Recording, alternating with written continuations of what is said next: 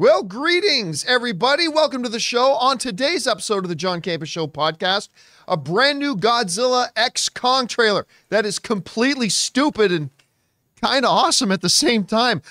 Masters of the Universe actually has a He-Man movie with Travis Knight, the director of Kubo and the Two Strings, possibly directing it. Also, good news if you're looking forward to the Thunderbolts like I am in the new Marvel Universe. They're moving it up a couple of months. We're going to talk about that.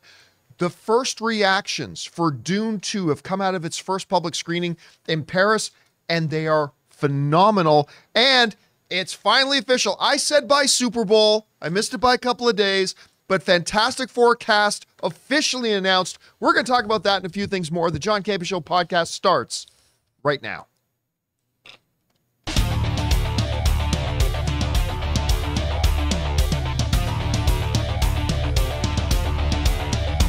Greetings and salutations, everybody. Welcome to the best damn movie-related show on the planet Earth, the John Campea Show podcast, coming to you from right here in our quaint little studio, brought to you in part by our friends at Mint Mobile. I'm, of course, your host, John Campea, and it is an awesome honor and privilege, as it is every day, to have you, our international friends, gather around as we talk about our favorite things in the world, movies and movie news, TV and streaming, and all sorts of good stuff, not just giving you our opinions, but also giving you some background and context so you guys can form your own well-informed opinions, whether they're the same or a little bit different than ours. And we're so glad you're joining us today on this game day. Game day! Web, ladies and gentlemen, opens in theaters today. Rush out, buy your tickets now before they sell out. And you can't get in to experience this event of a generation. Ray Orr and I, 2:30 this afternoon. Valentine's Day. Just picked up right now. Not because of that movie, but because of this trailer. I'm so excited to see Madam Web today. I'm joined, of course, by Ray Orr. Yep. Jonathan Voico's here. One love today. Writer, director, producer Robert Meyer Burnett is here. To see kaiju have a bond on a Valentine's Day like we've seen just now. It's a bromance, Warms Rob. my heart. It's a bromance. And most importantly, you guys are here. Thanks for being here and making this little show part of your day. And here's how it's going to go. We're going to start off by talking about those topics that I listed off. Then in the last part of the show, we're going to take your live comments and questions. If you guys have a topic or a question for our show, and it's appropriate to be used on our show, go ahead and use the super chat feature in the live chat, and we will address those in the second part of the show. All right, guys. With all that down, let's start things off with this. It's kind of Godzilla's world right now.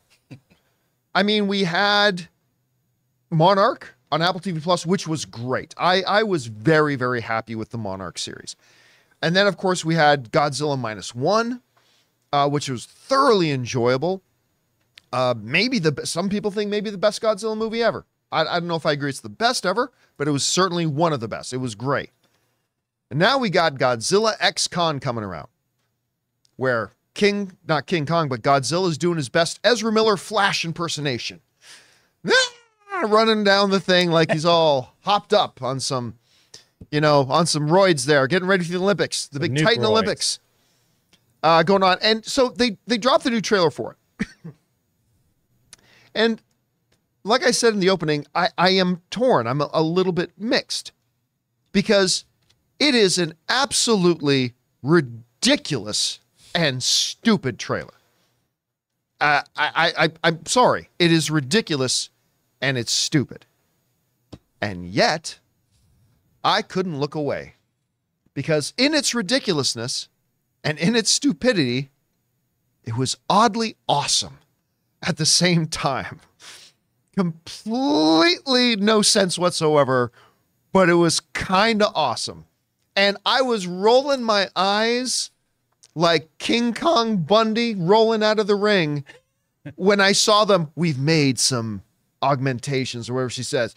And they put on his RoboCop glove, his Iron Man glove onto King Kong. And I'm Infinity like, Gauntlet, dude. And I'm in the middle of my thought process. I'm thinking, this is so stupid. And then he punches the dude and the giant tooth lands in the road. I'm like, just when this trailer couldn't be any more stupid, it totally redeems itself with this tooth landing on the road. I'm like, listen, this movie looks all kinds of dumb. But I would be lying to you, Rob, if I didn't admit that I'm kind of all kinds of looking forward to watching it. I know you should. you saw the trailer. What did you think? You know, I have to say that Godzilla versus Kong, the first one, I loved the cursed earth. I love the fights, but the rest of the movie, like there's a tram system from Florida to Asia. I didn't buy into that. So it was half fun for me. If you're going to go dumb, I want fun to follow that word right away. And this movie defines that. To me, look, Pacific Rim is the bar to meet. And then right underneath, I loved Mike Dougherty's Godzilla movie. Not going to lie. Loved it. To me, this looks like it strikes the perfect balance of exactly what I want from a modern Godzilla movie. Because Godzilla 2014, a little too serious. I look at this, dude, and I think to myself, oh, yeah. This is exactly, I mean, look at this. This has mecha. This has giant monster fights. This has the Infinity Gauntlet. This to me is exactly like you can't, if you were to reach in and scoop out the part of my brain that's been watching these movies since I was a little kid and plop it into an ice cream bowl and put whipped cream and a cherry on top and ate it, it would taste as good as this movie looks. I don't think I want to eat your brain Just with anything saying. on it. I'm just saying. And, you know, and it looks like somebody in the live chat was mentioning it, but I was just thinking to myself, this movie's going to be a tag team match, a world tag team title match like between King Ginger Gorilla there And this dude. and some other thing. whatever that Shinzu thing is coming out of the lava versus Godzilla. Listen. Just shut up. Shut up and listen. If there isn't a moment in this movie where it looks like Godzilla and King Kong aren't tagging each other in, it's a completely wasted opportunity. Well, I want to see that big Thanos glove like tagging Godzilla and Godzilla come in and do something. but it really looks like they're capturing the spirit of, if you go back to the Showa era of kaiju movies, that they're capturing a little bit of the original King Kong versus Godzilla movie, or Godzilla versus King Kong that they did back in the 60s. And John, this makes me, like, I don't have kids myself, but I kind of want to get a gaggle of kids That you know of. that I know. Well, that's right. And give them as much cotton candy and sugar as humanly possible, and then get them all this could giant go really sugar wrong. drinks and take them into the theater. That's usually my strategy when I bring Ray to a movie. Well, and I just want to watch this film surrounded by a bunch of screaming kids hopped up, because this looks like the kind of movie that if I was 6 years old and saw it, it would be like I don't know, seeing somebody walk across water. It looks like it's that good. Go ahead. I can't wait. ahead, Sean. No, it's just you guys are talking. I'm seeing this movie for the humans. Am I the only one? We got not Ray Stevens. What's Brian Tyree. No, Tyrese. the dude from Downton Abbey and Beauty and the Beast. Yeah. Oh, I don't know. Something Stevens. Oh, Dan Dan Stevens. Stevens. Thank you. Oh, Dan Stevens the pops up in host, or It the looks guest. like- The guest. Pardon me, not the host. It looks like this movie, we're gonna get a lot of King Kong, or Kong in the beginning. Oh yeah. I just hope they don't wait too long to bring Godzilla out. I don't think love that- Godzilla. I hope it's 90% Kong, 10% Yeah. Godzilla. What are you feels like- talking about? No. Oh, It feels like Godzilla. No. Godzilla is what it's for me. It's the draw. Kong is a romantic. Yeah. Kong isn't a softie deep down inside. It's Godzilla who's going to save the world. He's the one who What does they need Come to on, do is every time they're about to make an impact, cut away to humans talking.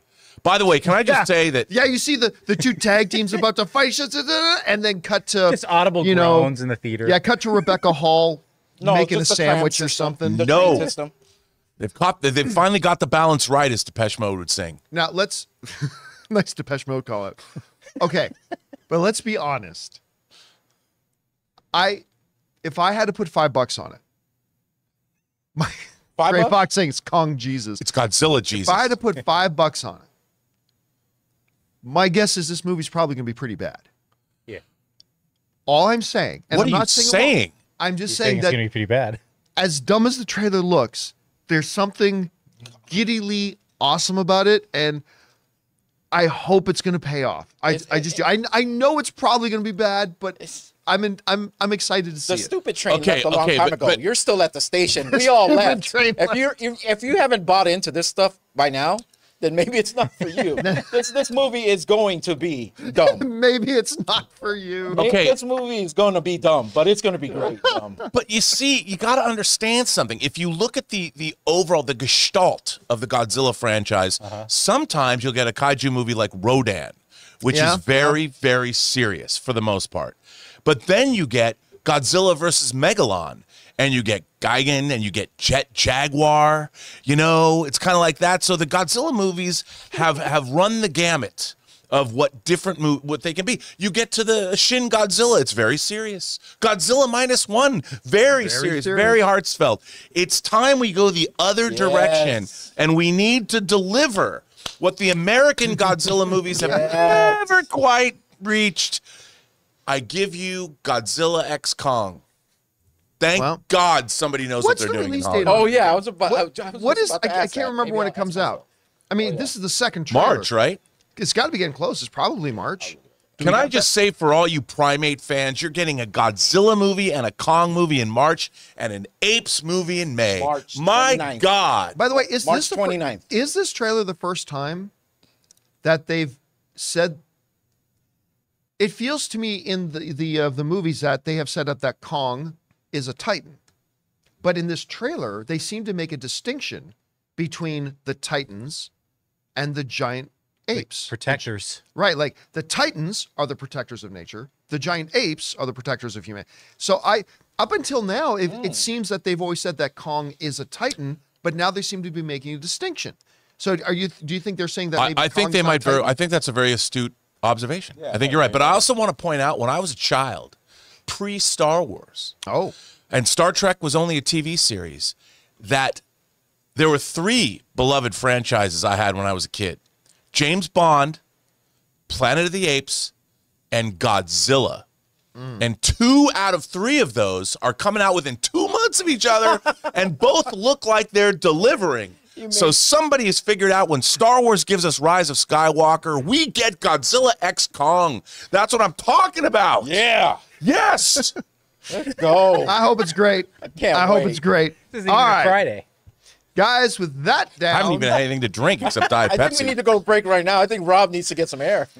let's move on to this, shall we? You know, Bumblebee, the movie that came out a number of years ago, was a really, really important film, because you were talking about a Transformers franchise that had literally been run into the ground. I mean, it was beyond dying. It was dead. And then came along this Bumblebee movie that Travis Knight, the director of Kubo and the Two Strings, which is awesome, came along and did what was seemingly impossible. He resuscitated a corpse. He took this Transformers corpse and he resuscitated it, and he breathed life into it. He breathed a humanity into it. He made something special and made it a character-driven film, even about robots, right? I'll still never forget watching Bumblebee for the first time, and then starting on Cybertron and seeing all the battle going on, and like seeing Soundwave, and I was just like, I was losing my mind, right? But ever since then, 2018, Bumblebee, since then, Travis Knight, who did Kubo and the Two Strings, that got Oscar attention. Bumblebee, which kind of brought this decrepit body kind of thing back to life. It breathed, got a heartbeat going again into it, right? Hasn't directed anything since. In almost 6 years. Hasn't directed almost anything since. And then, kind of in the same vein, everybody's been waiting for this He-Man movie. Wanting a Masters of the Universe. Yeah. Our friend Christian Harloff says that a He-Man movie, a Masters of the Universe live-action movie, could be the perfect cross between Star Wars and Lord of the Rings. It's like, it really could. That's what it can be. And yet, nothing. We had, not James Wan, but the director of Crazy Rich Asians. John Cho. John Cho. There was some talk for a while that he was going to direct one. Then there was something else. Then a bunch of concept art came about 7 years ago. Remember that one with Battle Cat? That concept art came out. It's like, oh, it's moving ahead. And then nothing. Then out of nowhere, yesterday, the Hollywood Reporter writes this. Travis Knight may just have the power. The Leica CEO and part-time filmmaker is in early talks to direct the long-in-the-works live-action adaptation of Masters of the Universe for Amazon MGM Studios, The Hollywood Reporter has confirmed. Knight isn't coming alone. Chris Butler, a longtime Knight collaborator who wrote and co-directed Paranorman and who wrote Kubo and the Two Strings, among other projects, has been brought on to rewrite the script. This is awesome from top to bottom in this. Bringing along, first of all, having a writer and director duo is great because they already know each other's shorthand. They know what their sensibilities are.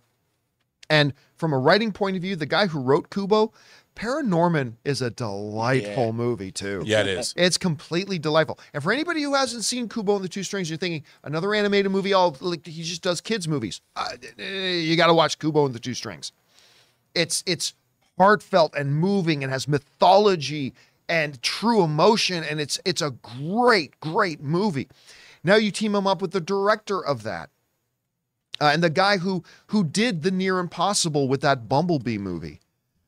I'll tell you what, Rob. I mean, there's a lot of directors' names you could have thrown out there that would have got me kind of excited for this, but Travis Knight is definitely one of them for two reasons. One, he would be a great director to come and do He-Man, but also I'm excited that he's directing again. Like, why hasn't this guy direct? Maybe he's just been busy being a CEO, but having only directed those two films and then nothing else, I love this news.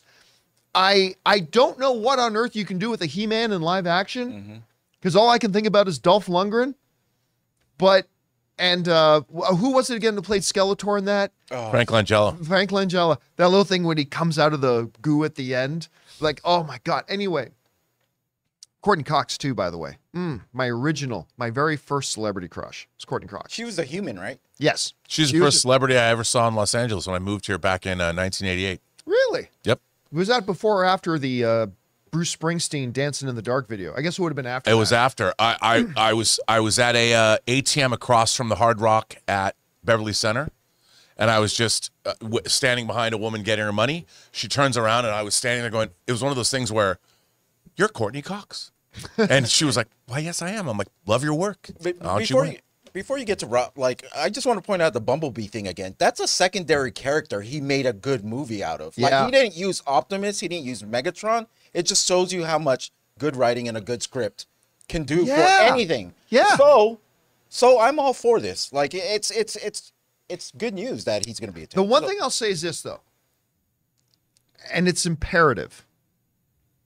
Speaking of the Dolph Lundgren movie, don't bring them to Earth. Don't bring them to Earth. Yeah, don't. I don't want to see He-Man and Man-at-Arms and Man-E-Faces and whatever, and Evil Lynn and whatever. I don't want to see them on Earth. Have it on Eternia. That's where He-Man is supposed to be. That's where the story takes place.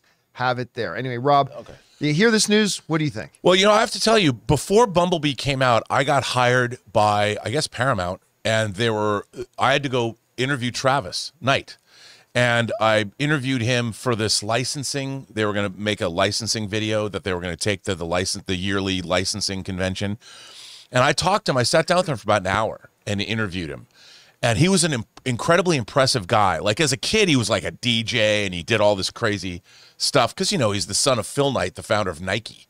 So he grew up as a wealthy kid, but he was a really thoughtful, very impressive guy. And I thought, and listening to him wax rhapsodic about the Transformers and what he hoped to achieve and what he was doing with Bumblebee made me really respect him, which is, as you pointed out, it has been surprising to me that he hasn't directed another live action feature since then. So I think this choice is perfect for the reasons that you stated. I want to say it was by a screenwriter named Mark Persevich. I read a screenplay called Gray Skull 20 years ago, and it was, I thought, a great, serious, it wasn't Godzilla X Kong, but it was a really serious take on He-Man and the Masters of the Universe that I thought was great. I'm like, this movie has to get made. Never got made, but it proved to me that a He-Man movie could really be something worthy of, like you said, a cross between Lord of the Rings and Star Wars. It just really depends on the approach. And if anybody can pull this off, Travis Knight is the man, because he and his screenwriter will take this seriously, but not totally seriously, because it is, after all, He-Man. He'll do what he did to Bumblebee. I think he'll make a great movie. It's a great choice. And finally, for the first time, I'm excited about a He-Man movie. I gotta say, I'm not an ex-actor in X-role sort of thing, but He-Man presents a particular challenge because there is a particular physical. He is called He-Man, and I gotta say right now, although I'm sure Knight will come up with somebody great. For now, only one guy kind of comes to my mind, Jonathan. I mean, right now, because Alan Ritchson right now is hot. Not only is Reacher a big hit, he's in that new Henry Cavill movie with Henry Cavill, The Ministry of Ungentlemanly Warfare. Yes. So he's kind of rolling that. So he checks both the main boxes. He's a solid, good actor, and he brings the physicality you're going to need for He-Man. And he's not too young. He's Yes. not a teenager. Yeah. Like the first Masters of the Universe with Dolph Lundgren, they never touched on the Prince Adam aspect of He-Man, right? He was always No, they He-Man. didn't. They never touched on that. That's important to me. And also Battle Cat. You got to have Battle Cat. Oh, you 100% have to have Battle which Cat. are two elements that Masters of the Universe disconnected with. That's why it disconnected with me when I watched him when I was younger. I was like, where's Battle Cat? Where's Prince Adam? There's none of those things, because those things were important to me when I was watching the cartoon series, you know. And here's the thing too, I can already hear that some people will say, Alan Ritchson is He-Man. Yeah. But I don't know if I can see him as a Prince Adam. Here's the other thing that they have to do, and I know this is going to piss some He-Man and Masters of the Universe purists off. I understand that, but this is live action. As ridiculous as Superman and Clark Kent going, I'm Clark Kent, I'm Superman, I'm Clark Kent, I'm Superman.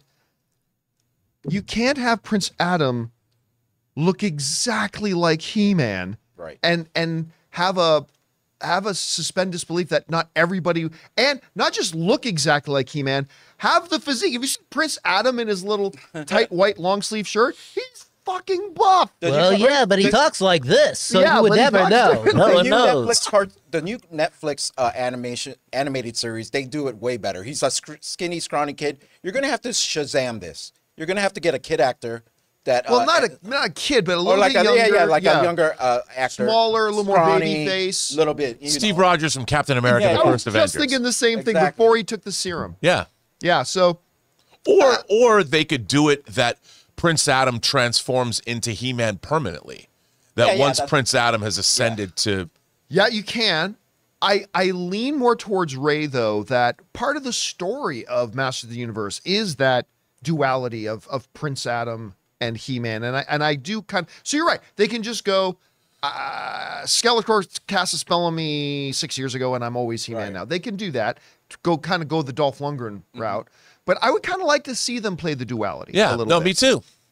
But I think Travis Knight and his writer, they're going to nail this. I and I 100% think agree. for the very first time, this movie's not since 1987. They're finally going to get this made. Oh yeah, I'm so excited. They absolutely made the right choices, and it's still never going to happen. I know. You don't think so? Do you know how many times I've been they've waiting said for we've this." now got our director? We're now doing previs. Dude, ever since I was at AMC, Worse than Blade. they've been doing this. Worse than Blade. No. They go, This yeah, is worse than The Crow. it's worse than The Crow, though The Crow's about to come out. But Yeah. so I mean, Isn't that weird? it's really weird. I'm in a position where I'm going to wait and see. Yeah. Like I'll believe it when I see it. Give me a trailer. But I hope this is it. I hope this is finally the time we've been waiting for, and they got the right director, This is our certainly the right time. director and right Dance and of writer Destiny. combo. So let's see how it goes. All right, with that down, guys, let's move on to this, shall we? Speaking of movies I've been waiting for, Marvel came out and announced that they were doing a Thunderbolts movie, and I confess that when they made that announcement, I had no interest. And then they introduced the lineup. And once they introduced the lineup, I was like, okay. I think I'm on board with this. Having, Bucky in there. By the end of Falcon and the Winter Soldier, I got on board with Walmart Captain America, Yep. Wyatt Russell. Wyatt Russell, and I especially like him a lot more even ever since Monarch. But and obviously Florence Pugh, Julia Louis-Dreyfus, all that kind of stuff. But the big selling point to me was that they were putting David Harbour's Red Guardian in it. Because David Harbour's Red Guardian was the best and possibly the only really good thing about that Black Widow movie. I fell in love with that character. I thought he was great, and I just kept thinking I want to see more of him. But we've heard nothing but delays and this and that. There's even been some whispers recently that they might shelve the movie. Well, don't you worry about that, because not only is it still coming and shooting, it's coming now sooner than we thought. This comes to us from Slash Film, who wrote the following. Once again, Marvel's long-awaited Thunderbolts movie has been given a new release date. The good news for those looking forward to this one is that for once, Disney has moved the film up by a couple of months rather than delay it again.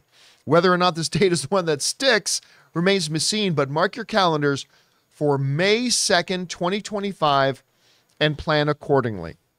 That means this movie is hitting theaters in 1 year and 3 months. Right, March, April, May, yeah. Less than 1 year and 3 months from now, this movie's opening theaters. Now, it's not a major move. It's only a few months that it moved up because it was going to be later in the summer. But still, it's not the date change, just a couple months. It's like this is Disney just reaffirming, oh, no, make no mistake, we're working on this movie. And this movie is coming. And I got to say, Rob, I'm not excited about, well, it goes without saying, I'm not excited about everything that's coming on Marvel's slate right now. But this is one of the things I am really excited about. And I'm kind of happy to hear about this.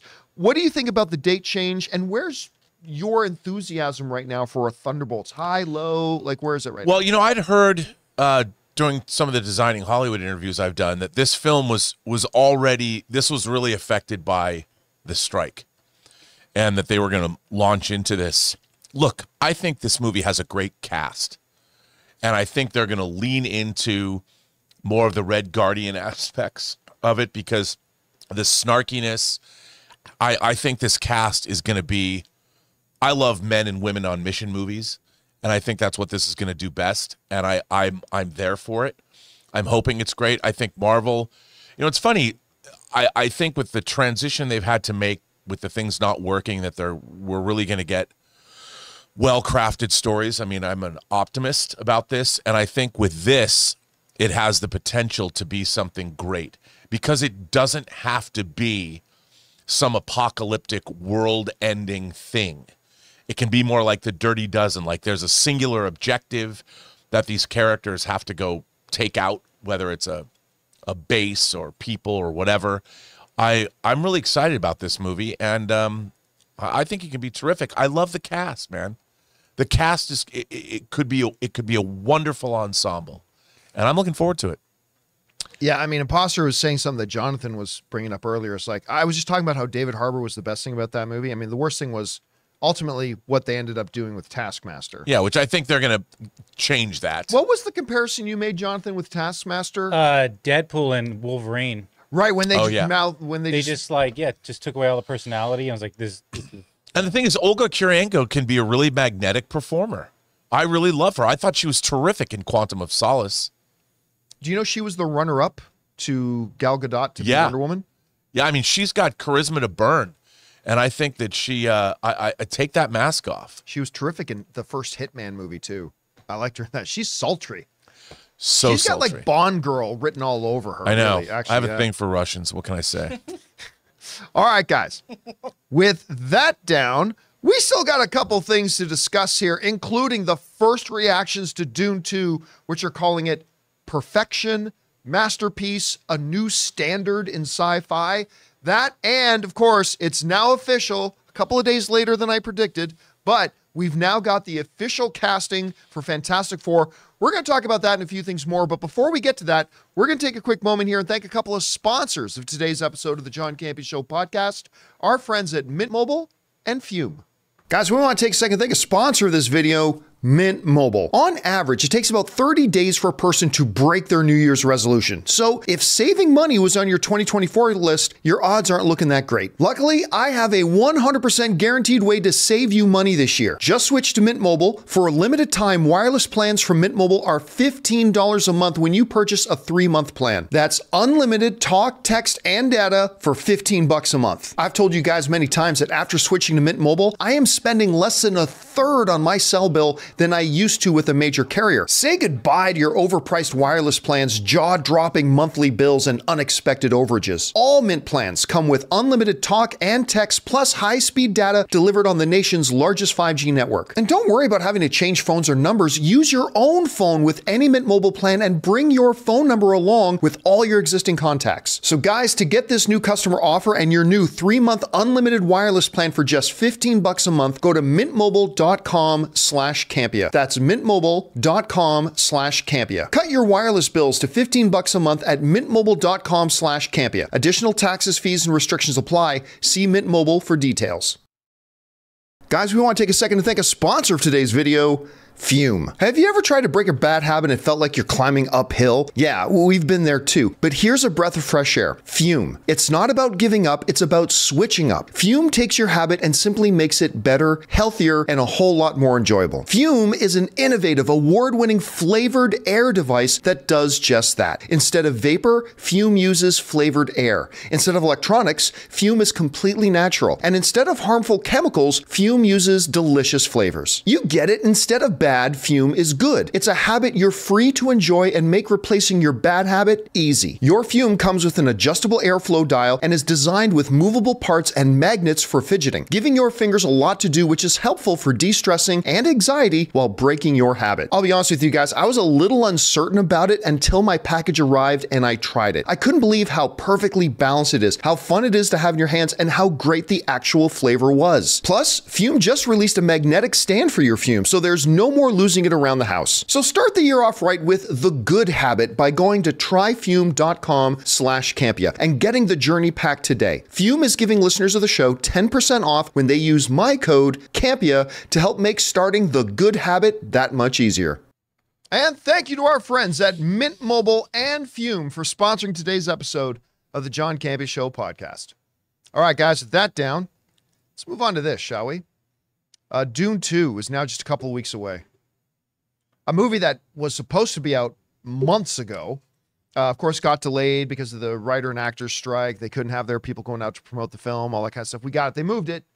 It's coming out soon. You know, last night, Ann and I went to the local IMAX to watch Dune 1 again. Man, that movie gets better every time I see it. I cannot believe what a master's hand Denis Villeneuve has. Like, it's steeped in this rich mythology, like layers and layers of mythology and character development and political backstabbing and intrigue. It's just glorious. And Dune 2 is going to be like wall-to-wall. I take all that and add wall-to-wall combat and action and thrills and all that kind of stuff. And I cannot wait to see this movie. Well, last night at the French Theater in Paris, the Theater Grand Rex in Paris, Denis Villeneuve went out there and took out his little film Dune 2 to show it to the first public audience. And the first reactions to that screening have come out. And let's just say they're pretty damn good. One viewer said, "I'm so grateful to be alive just to see this, to have the chance to see a film like this. It is hard to describe." Another viewer said, "I wish all future science fiction films the best of luck for the next decade, as this one sets the bar so high. Truly exceptional." The next wrote, "This film stands head and shoulders above 95% of Hollywood productions."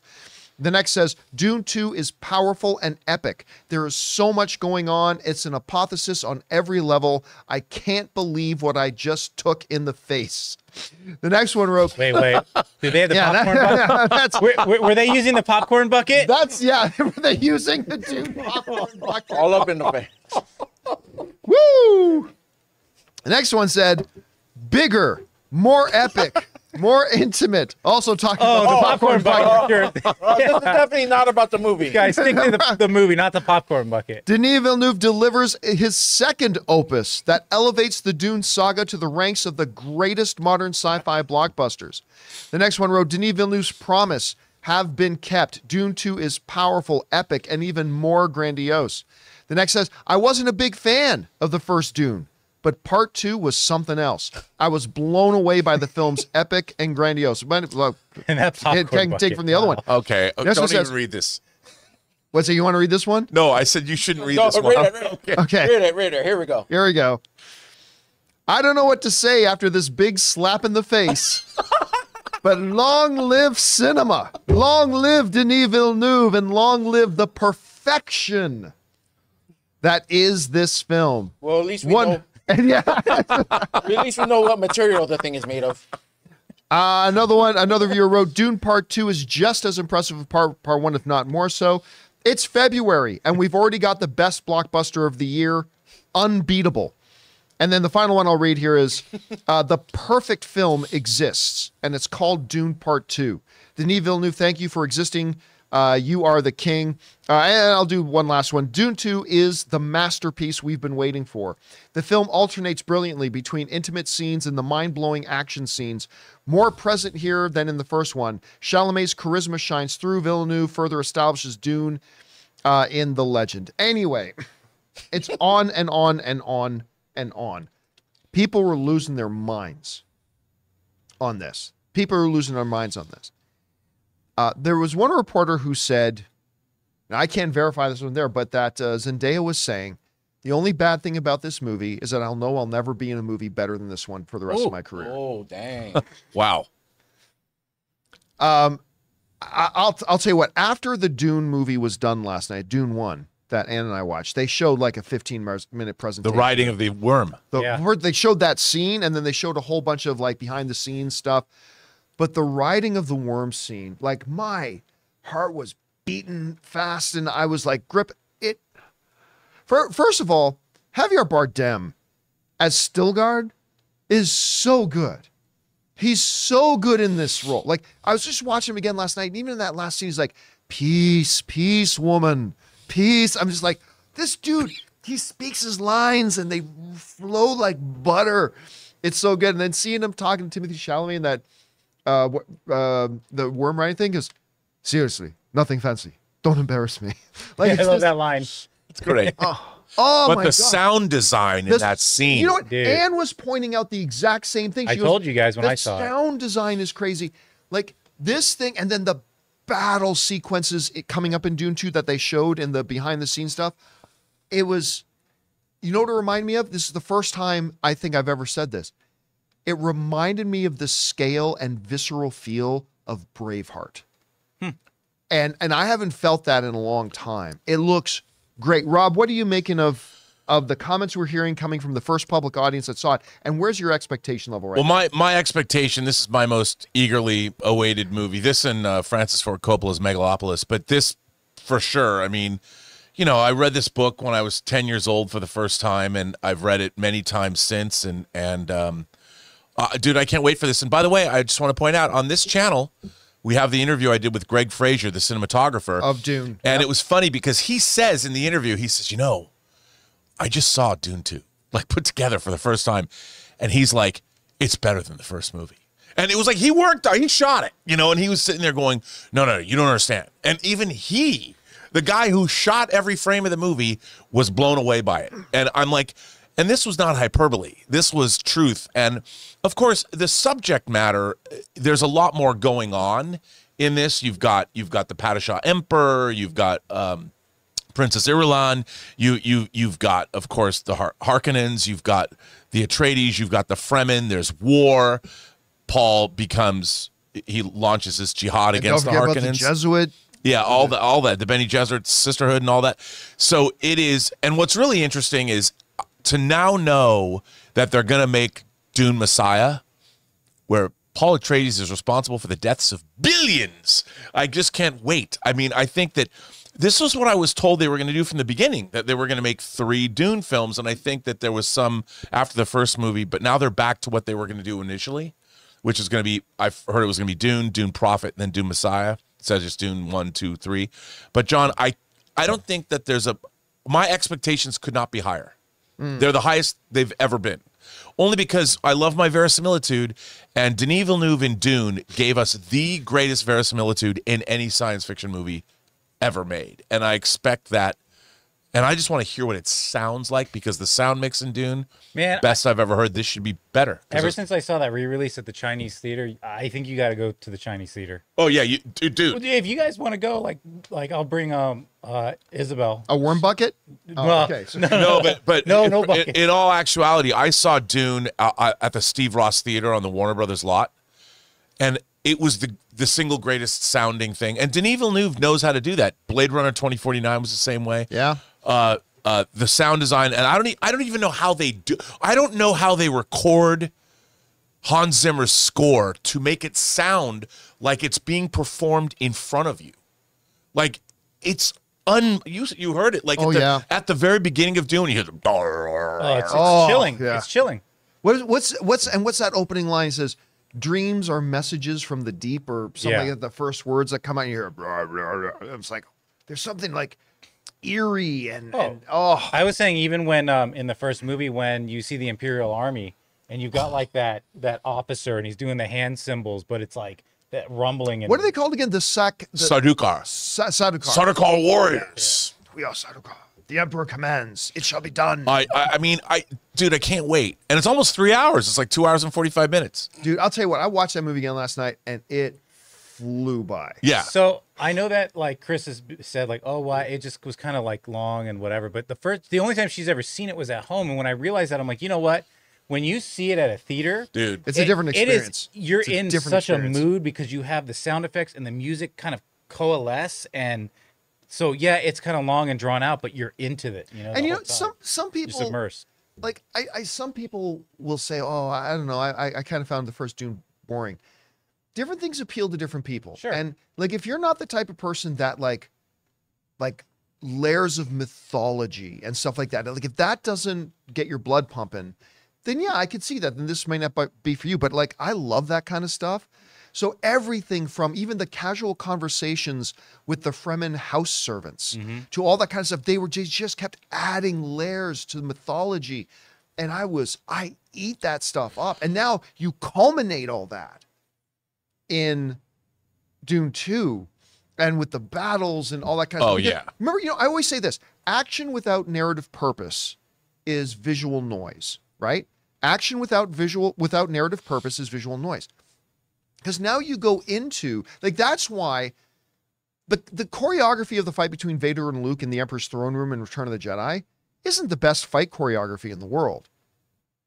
But it's the best fight scene ever because of the story that's in there. You know, the dynamics. And now when we see the action in Dune 2 being held up by all that rich mythology and story that got told in the first one, I think it's just going to add to the thrill and the epicness of it. Well, it's funny, like you point out, there's two shots in Return of the Jedi of that fight scene. One is when Luke raises up and the camera's focusing right at him with his lightsaber, and then the silhouette shot when the camera's underneath the stairwell and they're fighting across. It's a 50-50 of the two of them fighting. Those two shots alone are all you really need with the choral score, with Williams' score rising up. Well, Dune is like that the whole time. You know, the music and the sound effects, you don't know where one ends and the other begins. I mean, it is a real triumph of true cinema, that film. And I know a lot of people, it doesn't have the easy goodness that a great action scene might have. But like you said, it's the gestalt of Dune. It's the overall feel of it all. You talk about movies being experiential events. Yeah. There is no movie that is more of an experiential event than Dune, and I would imagine Dune 2 is even more of the same. This goes to 11. Cannot wait. I cannot wait. All right, guys, with that down, let's move on to this, shall we? One of the biggest explosions of glee you've heard in the Marvel fan base was a couple of years ago when Kevin Feige on a Disney live stream announced that Fantastic Four was coming. Now, they lost their director But then they got an equally just as good director in Matt Shakman, who did, of course, WandaVision. And he's going to do a great job with this movie.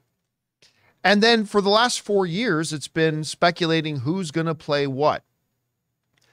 Well, now we know, because this morning, this is reported on Deadline, Marvel got on their social media and posted this picture and said, basically, we've got our Fantastic Four. Happy Valentine's Day from Marvel's first family, Pedro Pascal as Reed Richards, not Dr. Doom, as Reed Richards, Vanessa Kirby, Eben Moss-Bachrach, and Joseph Quinn, who was Eddie in Stranger Eddie Things, Munson.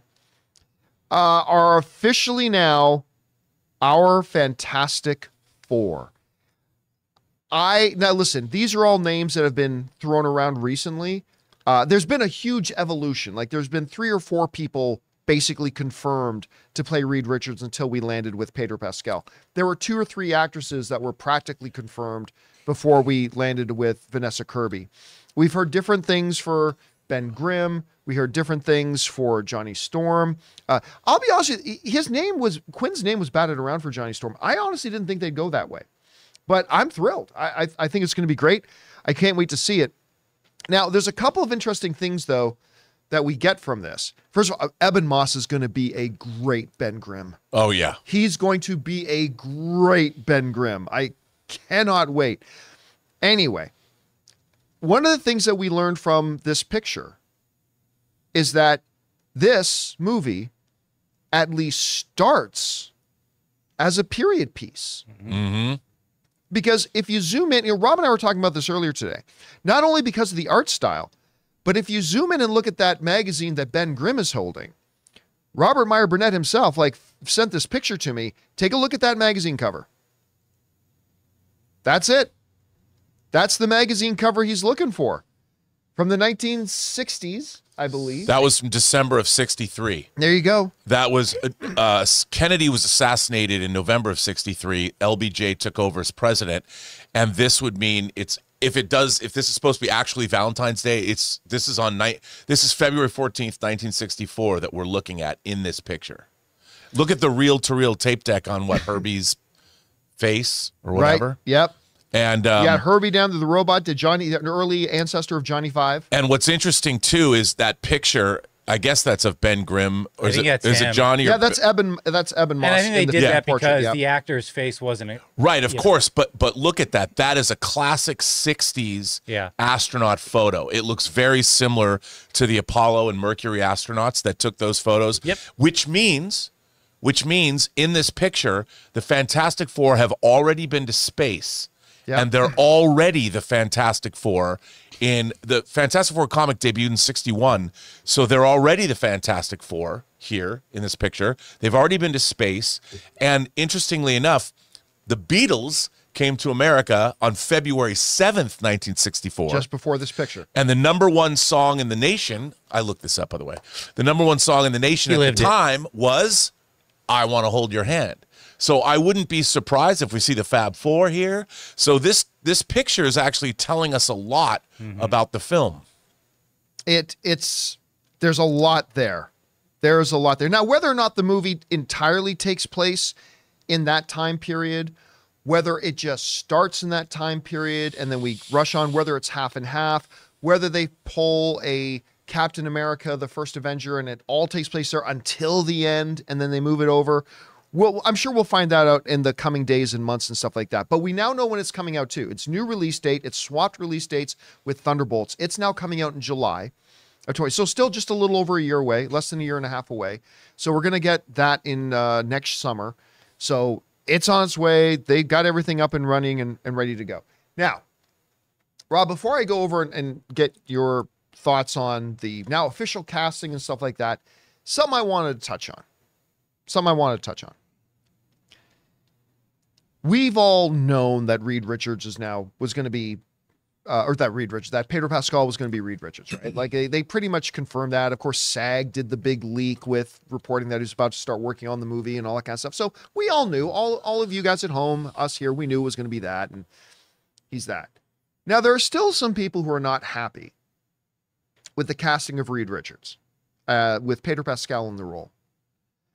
And listen, casting a role is going to be one of the big things. Like for everyone, when they hear so-and-so, somebody was cast in a role, some people are going to like it, some people aren't going to like it. And that's fair, right? Because maybe you don't like the performer or whatever reason. I wanted to address something here quick, though. Because there are going to be people out there who don't like Pedro Pascal as Reed Richards simply because he doesn't work for them as an actor. And there's nothing wrong with that. Right. There are actors people love that I don't necessarily think are all that great. And there are going to be people out there who look at this and say, you know what? I just don't dig Pedro Pascal as an actor.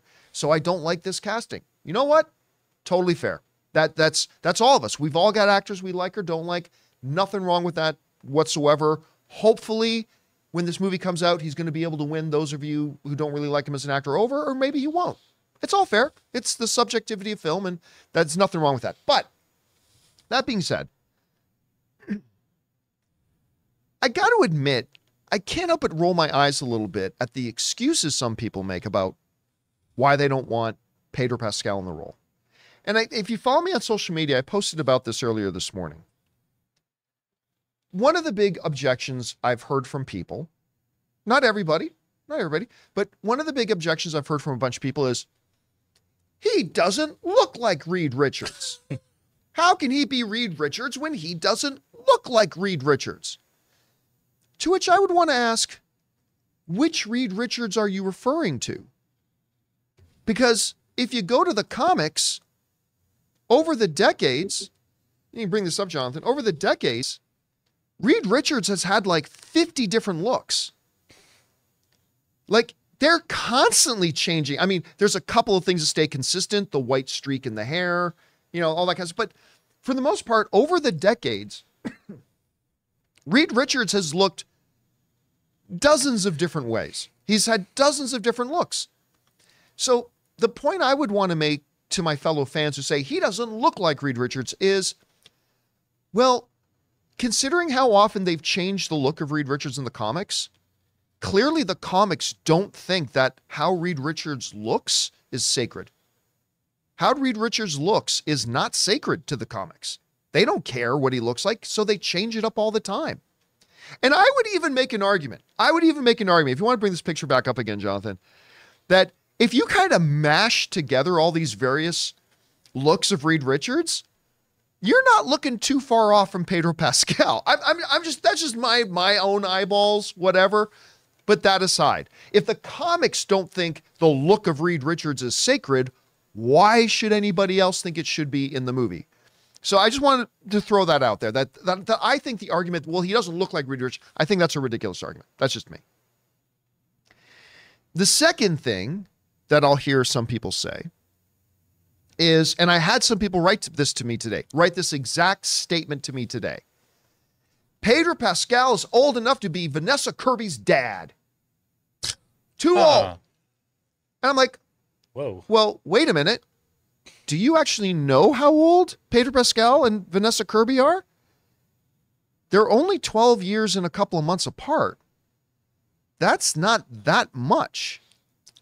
I mean, by a lot of marriage standards today, my mom and dad were 16 years apart. Were they? Yeah. Me and my wife are 12 years apart. I mean, it's not that much. Pedro Pascal is 48. And by the way, there are some iterations of Reed Richards where that's younger than what Reed Richards has been in some stories in the comics. But no, Pedro Pascal is not old enough to be Vanessa Kirby's dad. Vanessa Kirby's turning 36 in a bit. And Pedro's 48. It's not that far off. So if you're concerned that he's old enough to be your dad, no, he's not. He's not. So I don't kind of accept that one. Then there's the third one. And this becomes a subsection of the people who complain that he doesn't look like Reed Richards. Because there are some of those people who say he doesn't look like Reed Richards, but what they're really saying is he ain't Caucasian. He ain't Caucasian. Reed Richards has to be through and through mom's apple pie, whitey white. In order for Fantastic Four to work, whoever plays Reed Richards has got to be whitey white. Like John's tidy whitey's white. He's got to be white. To which I would say two things. One, Rob, you are much more of a student of the Fantastic Four history. Probably know more about Fantastic Four than anybody I personally know. How many stories of the Fantastic Four has the ethnicity of Reed Richards been an important part of the story? Gosh, John, if I think back on that, I would think his ethnicity as somebody from Earth. Yeah, he is a human. Really been more important, right? He is a human from Earth and from Terra, from the Sol system. I think that's probably the most important thing about Reed Richards. There you go. Dealing with people like Annihilus in the negative zone or whatever. He's an Earthling. So, but the second thing I would want to point out to this, to my fellow film fans who would say to me, it's really important that Reed Richards be white if Fantastic Four is going to work. I would suggest this. And I submit to you that in the past number of reaches of years, they've made a bunch of Fantastic Four movies. And unless I'm mistaken, every single Reed Richards we've had on the screen has been Caucasian. How'd those movies turn out?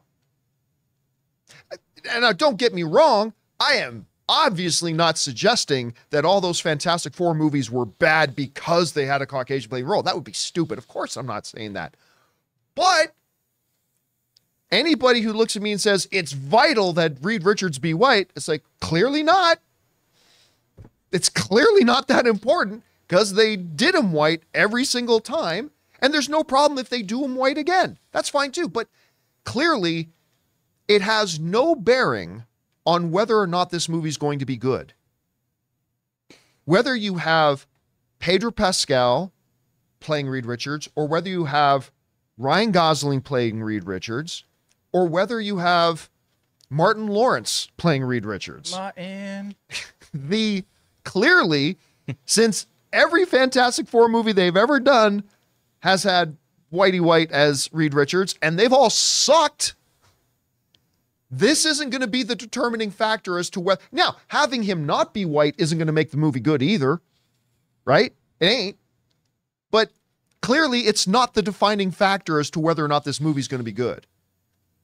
And if all you care about, like many film fans say, is give us a good movie, it's if you're being honest about that, if you're being honest when you say, all I want is a good movie, well, then you should have no problem with this casting. Again, if you're not a fan of Pedro Pascal's acting and his acting doesn't work for you and it's not believable for you and you're just not a fan, I get that. I accept that. That's a totally reasonable thing. We all have actors we do and do not like and it doesn't work. But the reasons of, because he doesn't look like Reed Richards, well, that's obviously isn't a valid thing.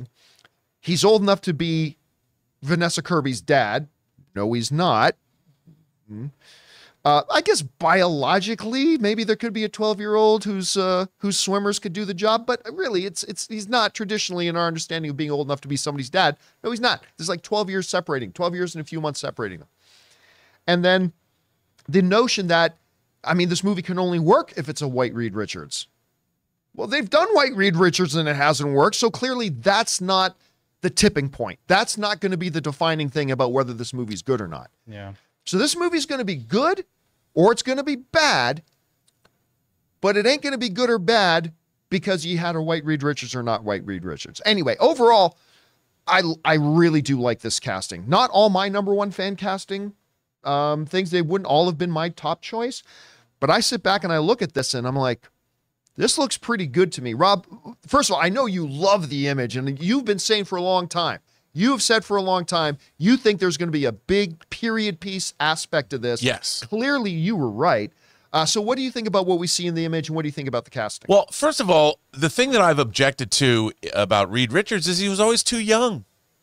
You know, to me... Yeah, the Muppet Babies, the Fantastic Four Babies. Yeah, I mean, I wanted a Reed Richards that was in his 40s. Somebody that you could believe, a grown-up that had a scientific background. I always thought Sue Storm was younger than Reed a little bit, you know, and because Johnny Storm is particularly young, you know, but not like a teenager. I always kind of thought of him, you know, I thought Chris Evans actually was a great Johnny Storm. I thought he was a wonderful He was a great Johnny Storm. I thought that was great casting. But I really like this. To me, the funny thing is, for me, Pedro Pascal as an actor was the best he's ever been for me in Game of Thrones.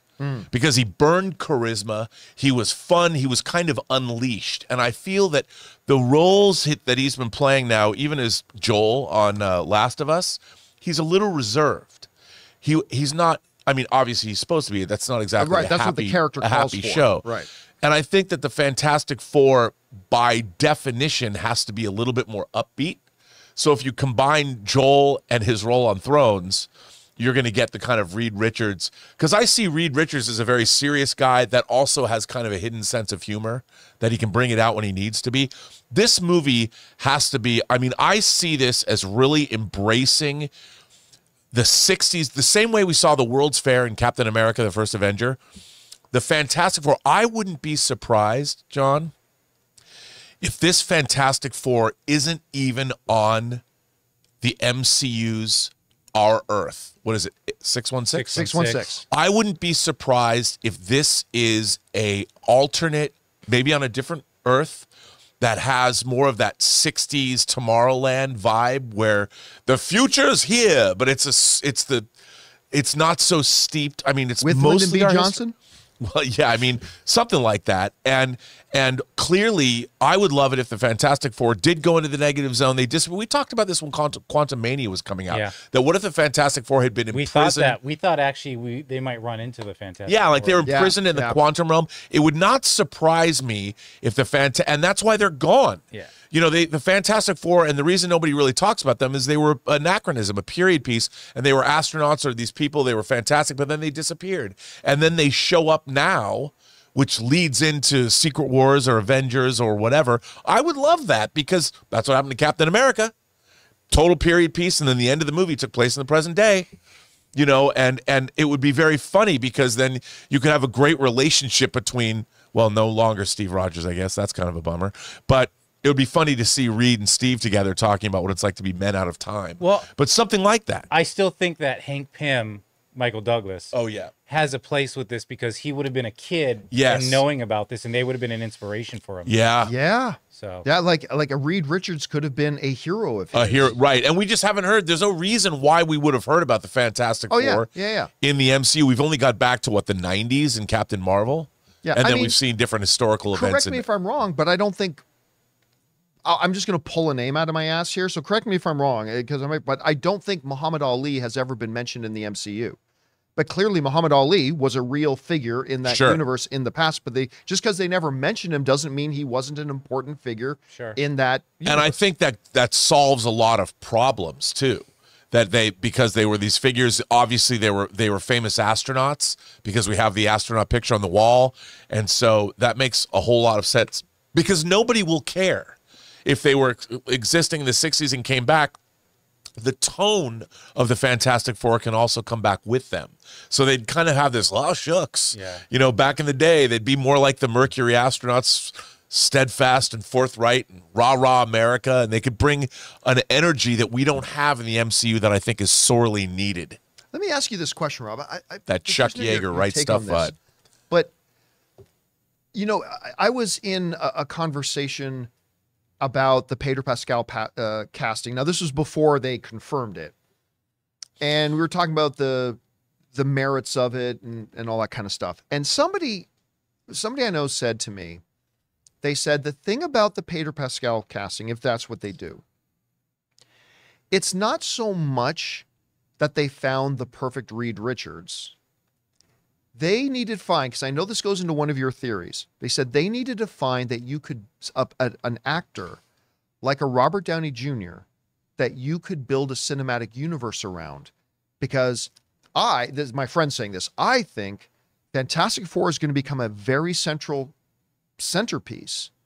for the MCU as they start to move forward. And Reed Richards is going to be one of those, what Steve Rogers and Tony Stark were to the MCU. He was saying, I think Reed Richards is going to be one of those centerpieces now moving forward. And so when they were looking to cast him, they needed to find an actor with, I don't like using this word, but gravitas, that you can actually build a universe around them. They can carry it. What do you think about that? I think you're absolutely right. You know, and the thing is, Pedro Pascal, you know, even as the Mandalorian, he hasn't, because we don't see him enough. You just hear his voice. Yeah. To me, when I saw him in Game of Thrones, I'm like, that guy's a star. because he was so charismatic and so much fun. Whereas he hasn't been allowed. I mean, I liked him. He was in Equalizer 2. You know, he was one of the leaders. He was also in the Kingsman too. Yeah, he was in the King. I mean, but I think that, like, they know the one thing that Marvel has always done quite well, with maybe one or two exceptions, is casting. And I'm sure they had chemistry reads with all these actors. They put them together. They didn't pull the trigger until they were sure. Because look, this is truly, to me, launching the next phase of the MCU, because these are marquee Marvel characters, and while going to the Eternals and Shang-Chi, none of them were ever going to be at the forefront of the MCU moving forward. These can be, if they're right. And I think everybody knows, like, Tim Story's Fantastic Four movies were okay. Yeah. I mean, they had their upsides. They had their upsides. But this chemistry, the four of them, have to be fun. They're looking at The Incredibles. They're going, The Incredibles was the Fantastic Four movie that we need to emulate, because I know it's an animated film and I know it's Brad Bird's brainchild, but it was essentially Fantastic Four. They need to give us that kind of fun, but also the kind of cosmic adventure that you would expect from both the John Byrne and Jonathan Hickman run of the comics. And by the way, like, with this casting, they just put in two actors who, as far as Pedro Pascal, was just nominated for Best Lead Actor in a Drama Series at the Emmys, and Eben Moss-Bachrach just won Best Supporting Actor in a Comedy Series. So they've got that momentum coming. And Vanessa Kirby, Vanessa Kirby's just Vanessa Kirby. I mean, come on. And Joseph Quinn's got a lot of potential, man. Like, everybody fell in love with him. I was happy about that casting. Yeah, I mean, everybody fell in love with him in Stranger Things. He looks like a younger Robert Downey Jr. when he does certain. I mean, these actors all bring with them a certain amount of gravitas, and Ben Grimm has to be funny. Yes, and Eben Moss is great. And the other thing about Eben Moss was he was already in the Mouse House, right? He just did Andor. Right, so they were already familiar with him. He's part of the family already. I think he is an inspired choice. I think he's going to be great. I think if they want any elements of this man, this monster, he can convey that hurt. Oh, totally. And he has to go up against the Hulk. Well, you know they're not going to have the Hulk in this movie, right? I know, but no, because it's clobbering time, John. I tell you, it's clobbering time. I can't remember which one was first, but my two first comics I ever got was a Wolverine versus Hulk, and one with the cover of The Thing versus the Hulk. And you know, it reminds me, I think I was watching Comics Explained, where they did this one story where, you know, Bruce or Hulk walks into a bar where Thing is, and like, it's a serious thing, right? And they're basically talking, the conversation is Hulk was basically letting me know, like, you know, all those times we fought, you know, I was kind of holding back, right? And Thing's like, yeah, I always knew you were. Like, I always knew you were. And like, well, which is pretty cool. But yeah, listen, it ain't going to happen in this movie. No. I would love to see Hulk versus There is Thing. no Hulk in this movie yet. No. There's only a family barbecue attending, Hawaiian shirt wearing, Green Banner. But I would love to see Thing versus Hulk. But let me ask you this quick. Remember I said this could be 60s for the first 5 minutes, then they bring it into modern times. It could be half and half. It could be more like First Avenger, where they don't come into the modern MCU until later. What do you think that's going to be? Do you think it's going to be majority in the 60s, majority modern day, split down the middle? How do you think? I do. I would imagine, well, I think it's going to be, obviously it'll start out in the 60s, because that'll be a lot of fun. Show us the Marvel Universe in that period of time, which we've never seen before. And you know who's at that period of time as well? Young Professor Xavier, perhaps. Huh? You know, you never know. I'm just saying, X-Men First Class. I'm not saying that because that was the same period of time. But I'm not saying that's what's going to happen, because I don't think they might give us a cameo or something.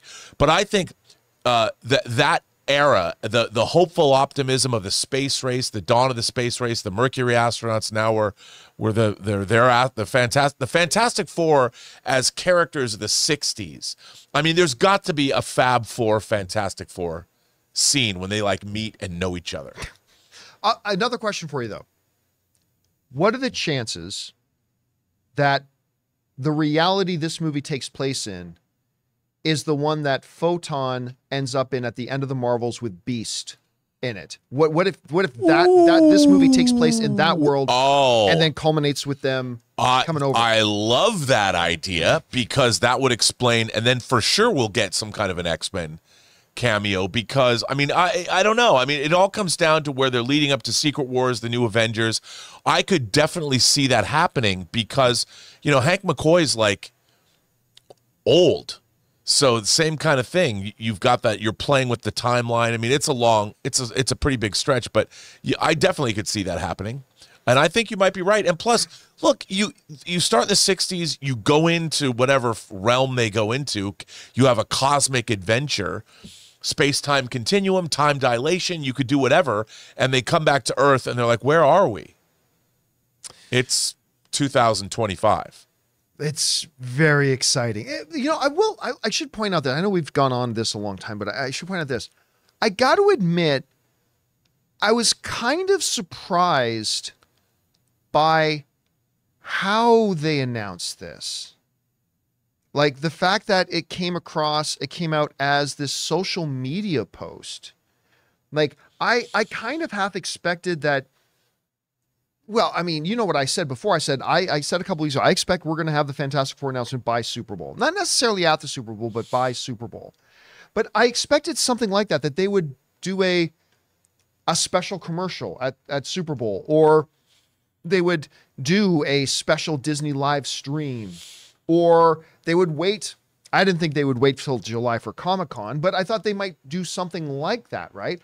I was kind of surprised that they decided to do the very low-key post on Instagram. Here's our Fantastic Four. But I mean, they did cool things like the Marvel logo in this post is the Cinerama logo.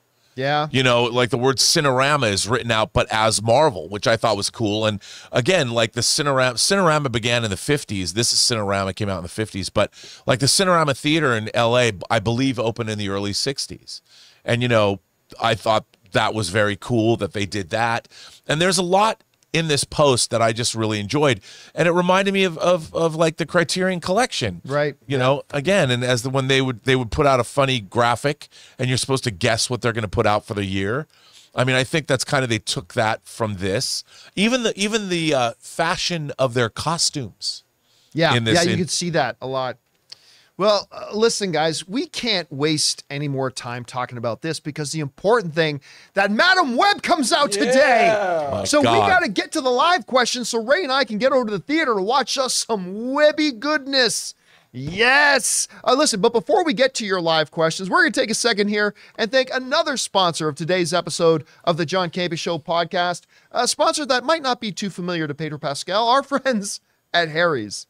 Guys, we want to take a second to thank a sponsor of today's video, Harry's. You know, guys, in order to start the John Campea Show, I had to leave my high-paying corporate job in order to set myself up to be happier and enjoy more personal success. Because sometimes to get what you want, you have to challenge the status quo and blaze your own trail. And that's exactly what the folks at Harry's did. You see, at Harry's, they saw customers getting ripped off by questionable products in the shaving industry and decided to do something better. Harry's decided to pave their own road by making beautifully designed razors for a fraction of the price of the other big brands. Exceptional products, honest prices. That's Harry's. I have fallen in love with Harry's, from their foaming shaving gel that feels just luxurious on the skin, to their incredible razor that feels just as good in the hand as it does going over your skin. They've got rich, lathering, skin-softening body wash in scents like redwood, wildlands, and stone. You see, Harry's provides German-engineered blades made in their own factory that stay sharp longer. You can get a 5-blade razor, weighted handle, foaming shave gel,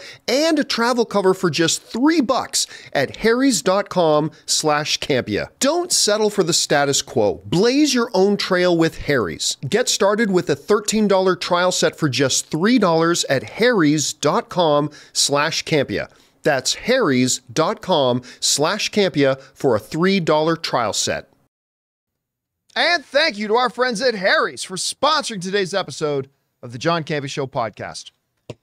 Madam Web! All right, guys, let's get on to the most important part of the show here today, which is your live questions here, shall we? Jonathan, what are we starting off with? Dwayne Fernandez says, hey, guys, have you seen the new Godzilla v. Kong trailer, which we did? Nope, haven't seen it. Is it any good?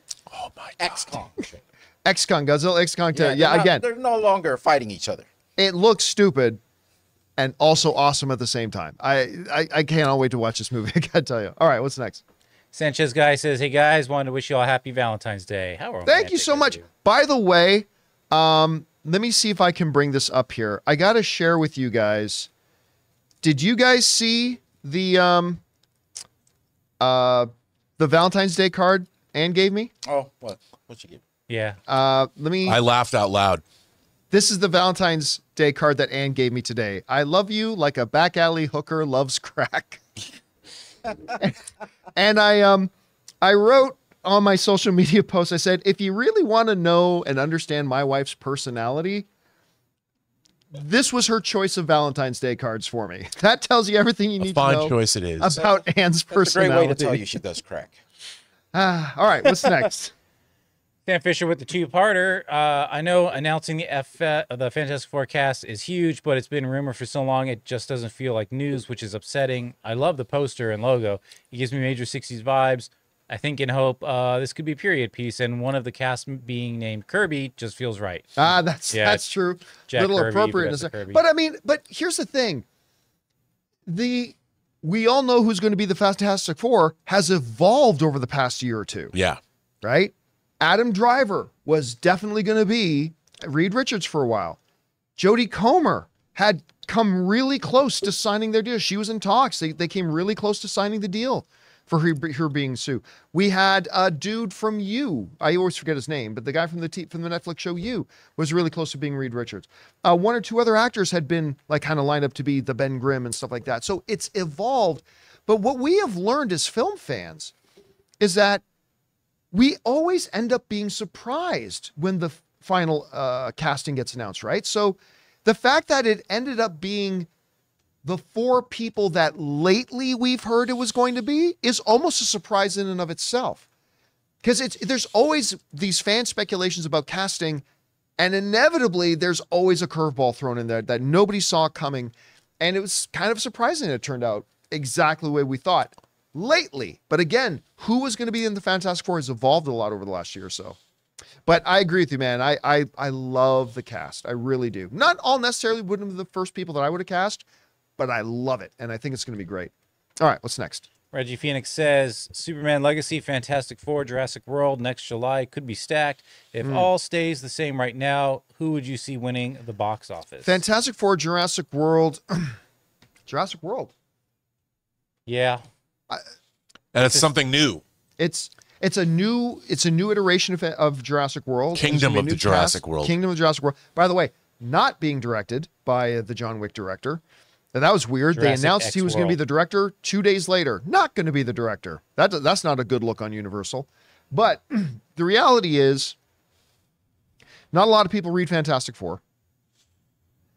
And while I think it's going to be big, it seems like no matter how good or not good the recent Jurassic World movies have been, they all make over $1 billion. So now I reserve the right to change my guess once we see Fantastic Four trailers and get a gauge, because who knows, maybe Fantastic Four trailer breaks the Deadpool record for most views ever in history of a trailer. Maybe then, but for now, Rob, I'm going to say I think probably Jurassic World. What do you think? I think so, probably. I mean, again, it all comes down to if the movies are good. Yeah. It's hard. I mean, And we're not predicting which one we think will be the better movie. We're just No. saying which one might win the box office. I would say based on previous performance, Jurassic World, kids love dinosaurs, John. They sure and do. kids love dinosaurs that eat people even more. So I would imagine when time has passed and there's more dinosaurs on Earth, more people will get eaten, which means bigger box office. I'd say now Fantastic Four to me tracks around like Ant-Man or Ant-Man 2 numbers. Yeah, because look, Fantastic Four has a big hurdle to climb in that we've had 3 Fantastic Four movies in recent years that just weren't all great. We're all bad. And so it has to surmount that hurdle.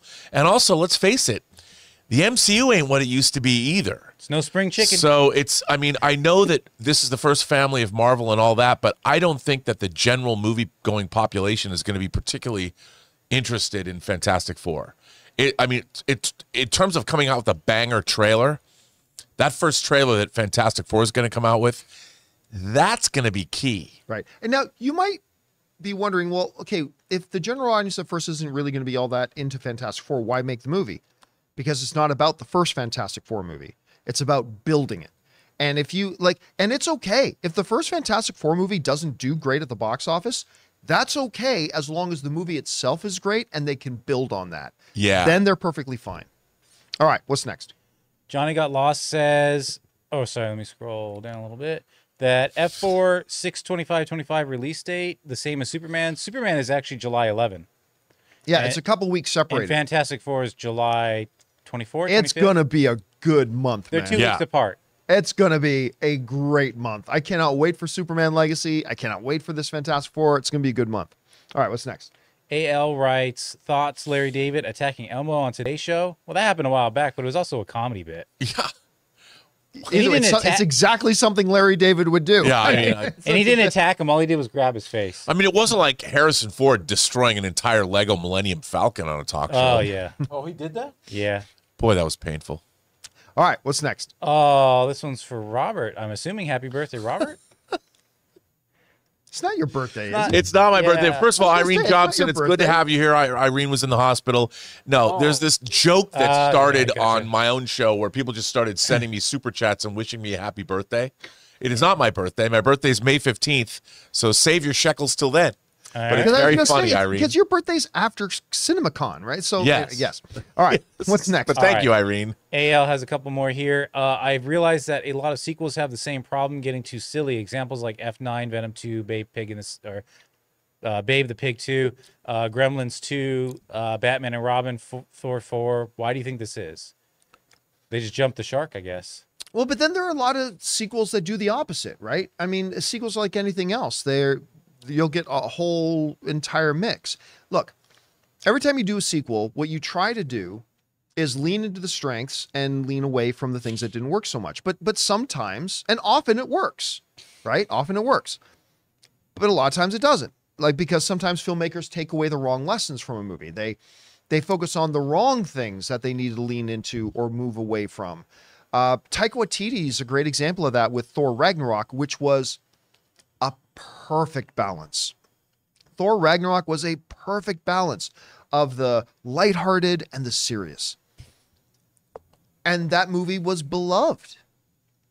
And Taika's great, but he took the wrong lesson away from it. He thought, oh, let's make it even more Thor Ragnarok, and disrupted the balance and went way too much into the silly. And hopefully now Marvel looks at that and learns the lesson and course corrects. So it happens. Same thing happened to Star Trek V, the Final Frontier. The voyage home was very funny with the whales going Yep. back. And so they took Shatner's story that was a very heartfelt, emotional story, and they had to inject all the humor in it, and it's completely unbalanced. What's the line Bone says? When the Almighty's talking to you, you don't ask for his ID. He says that the line. You don't ask for his What does ID. God need with a starship? Yeah. Question. What does God need with a starship? All right. What's next? Closer. Is it Monkey Pants is next? Yes. Spider-Man 2 is the best superhero movie fight for me. Oh, wait a second. Bring that up again. Fight for you? Or No, movie, fight me. Oh, fight me. No, Oh, listen. okay, yeah. Listen, first of all, fight you implies that it's our job to convince you you're wrong, and it's not. But Spider-Man 2, like I was saying this on open mic yesterday, for a period of time, for a number of years, for a lot of fans, Spider-Man 2 was considered by many to be the best comic book movie ever made. There are those who still think it belongs in the conversation, if not at the top of the list, and maybe still somewhere in the top 10. It is a truly, it's one of those rare comic book movies, Rob, because there's not a lot of them. One of those rare comic book movies that happened before the new golden age of comic book movies. Right. With the dawn of the MCU and everything. That still completely stands up. I mean, that movie is marvelous, like just fantastic. I don't think it's in the conversation of the greatest comic book movie ever made anymore, but I acknowledge it's great. That's why I still say, when we express our frustrations at Sony, like I did a lot yesterday, Me too. it's important to still keep in mind that even with all the Marvel Spider-Man movies, Sony has made the 3 best Spider-Man movies. with Spider-Man 2, Cross the Spider-Verse, Into the Spider-Verse. That's obviously up to opinion, but to me, they've made and Spider-Man 2 is definitely one of those. It's great. Yeah, you need people that really understand this. If I was working at Sony right now, if I could do anything, John, I would greenlight a new Andrew Garfield Spider-Man, and I would completely adapt the Ultimate Spider-Man story that's running now. It would blow people's minds. Is that the one where he didn't know he was Spider-Man? That's right. He got He's never been Spider-Man. He's married to Mary Jane. He's older. Ben is the head of what was the chief editor-in-chief of... it's the totally different universe. Yeah, Uncle Ben and J. Jonah were best friends. Yep. That's right. Yep. And it's great. Yeah. Thank you, Lael Rockwell, for telling me to read it. All right, what's next? Monkey Pants is back and says, will you watch Chris Stuckman's movie when it releases? Oh, I'm sure I'll check it out when he gets... I mean, he's been working on that for a few years. I'm really excited that I'm not sure how close he is to having it done. It's done. He's pretty much done. Yeah, you know, he's an author. He's a published author. He crowdfunded that movie, raised the money, and went out and made it. I'm hoping. I expect it to be great. I'm looking forward to it. Yeah, I'm looking forward to checking that it out. He went out and made a movie. Congratulations. All right, what's next? Amin is next. So Pedro's shooting Last of Us Season 2, Mando and Grogu, and Fantastic Four all this year. I mean, we know the first two don't require as much filming time for him specifically, but still busy man. Yep. Yes, but we as film fans often have this idea that if it takes them a year to make a movie, that means the actor is working a year on the movie. No, like the people who probably work the least amount of time on any movie is the actors. Like with all the people who put in like months and months and months and months and sometimes years of blood, sweat, and tears, the people who put in the least amount of effort is probably the actors. Yep. They show up for 5 weeks, 9 weeks, whatever, and then they can go. And there's even times they can go and be on set for 3 weeks. Then they'll be shooting other stuff for the next month or so. And then they come back for another 3 or 4 weeks. It's actually not that busy. If you have a full-time job at home, you're busier than Pedro Pascal's going to be this year. I would imagine shooting The Last of Us is the thing that's going to take the longest. Absolutely. That will 100% be the thing. Because, on a regular hour-long TV show, they shoot for 8 days, usually, on television. But I'm sure for an HBO show, it's probably 2 or 3 times that, times 10. Yeah, so that's the one that's going to take the most time. Because of the nature of Mandalorian, he probably won't even have to be there for half the scenes that his character's in the movie. Right. Because he only was on set, I think they said, for season 2 for like 2 days. I mean, so he'll be fine. Pedro will be fine. All right, what's next? Richard K says, have you seen the new Godzilla Kong trailer, now officially most anticipated movie of the year by far? Again, glorious in its ridiculousness. 100%. All right, what's next? Michael D'Souza says, love you guys. Thanks for all you do. Oh, thank you. It's always nice when somebody just wants to write in to say something uplifting. Thank you for that, man. I appreciate that. All right, what's next? Ronetta W. with a $20 super chat. Thank you, Ronetta. Says, what up, y'all? I'm so glad they are going retro with the Fantastic Four movie. We need something fresh and different, and I, for one, am looking forward to it. Please let this have good writing and character development. Well, look, we already know they got a really solid director who understands this world and understands this universe. I mean, what he did with WandaVision, I still think WandaVision is the gold standard of what Disney Plus is capable of doing. They certainly don't execute on that level all the time, but at least WandaVision was there. I think they're going to do... I just think Kevin Feige... I don't know if there's any other project on Marvel's roadmap that Kevin Feige has had more circled than Fantastic Four. I really don't. So I expect great things. They may not deliver, but for now I'm going to expect great things. Yeah, and most of, it just dawned on me, most of WandaVision is a period piece. Yep. So yeah, in a way. Yeah. In a way. I'm still really curious to find out how much of this film will be a period piece. And when they bring them and thrust them into the modern I've age. often said that why didn't they look back at Iron Man 1 as a template for starting over with phases 4 and 5? I think looking at Captain America, the First Avenger, is not a bad idea for Fantastic Four. And where a lot of it is, the majority of it's set in the past because they have more freedom in a way. Because they're not saddled with all the baggage of the MCU. Yeah. All right, what's next? What is Ray laughing at? He's working on some artwork. Oh, that animation. And Is he still working on that animation? killing himself with his own work. It's pretty hilarious. Ray is cracking himself up over there. It's pretty funny. Maybe we'll be able to show it to you sometime what it is he's working on. Logan All right, what's Blanc next? says, "Hey, John and crew, just saw that Superman and Fantastic Four releasing the same month in 25. Will be a great month for superhero movies." Not just those two. There's like some other viewers point out. There's a couple of really big. Like, look, it's been a dry. There've been some great movies, some great movies, but it's been a dryish 6 months or so, right? And we're gonna get just a flood of content as we head into the end of 2024, beginning of 2025, especially, and then we get to the summer 2025. We're in for a ride, my friends. We're in for a ride. All right, what's next? Is Ray still choking over there? Dude, I saw more of I just it. can't breathe. I heard him choking. It's moved on from popcorn. I literally heard him choking. It's moved on from popcorn. It's moved on from popcorn. Yeah. Oh no. CM Waters, film enthusiast. Great casting for Fantastic Four, but wasn't the announcement itself a little underwhelming? Was expecting a video or a stage presentation, not just a card.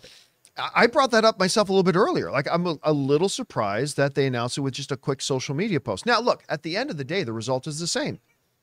Whether they booked the stage at Caesar's Palace and brought out the 4 actors on stage with flying cats and confetti falling from the thing, and Dune buckets for everybody in the audience, or just drop a quick social media post, the result is the same. Here we are on the show talking about it. Now we all know about it. Yeah. And they didn't have to fly everybody to Vegas. I honestly kind of love it that they did this way with the card. And Me too. Most of the time, it's just announced on deadline. yeah, Yeah. I Now really look, like it.